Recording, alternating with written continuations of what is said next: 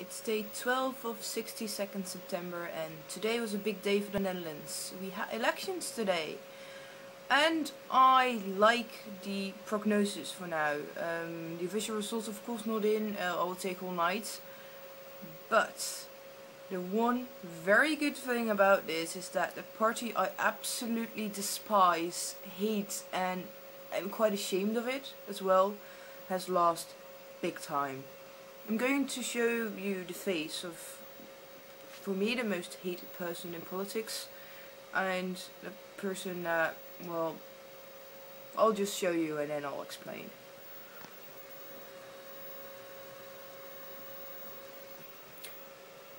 That is Geert Wilders. He's a racist and an absolute asshole. He's crying right there, and that's a picture I like to see, so down with Geert Wilders. Well done, the Netherlands. See you tomorrow.